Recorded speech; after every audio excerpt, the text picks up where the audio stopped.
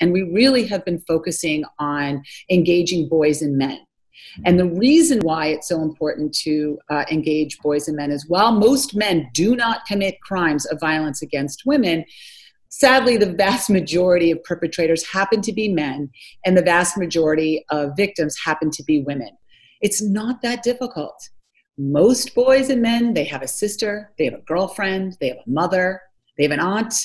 And so we connect them to the issues and try to help them see why their voice is so important. We don't want to blame boys and men for creating sexual violence, but we want to engage them in a movement to change our rape culture, to address head on some of the messaging that we get in media, some of the messaging that we get through language. And there are some simple things that we can do. And one of the things that we've done at Dwight Morrow High School is working with our coaching staff. So we had 3 male leaders who are respected on campus who joined us in an effort to begin to have these conversations with boys, particularly with athletes. We rely on coaches to help us educate young men in the high schools and in the middle schools by teaching them skill sets, bystander intervention. We use the 3 Ds: direct, distract, and delegate.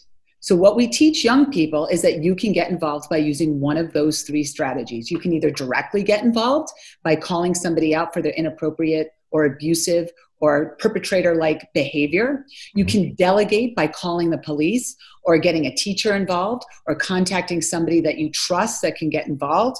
And you can also distract. So if you see something happening in action, you can distract that action by doing something as easy as making a loud noise or interrupting somebody and saying, oh, the police are coming. So there are different techniques that we can teach young people that can safely intervene when they see something that is not right and that could lead to some horrific violence.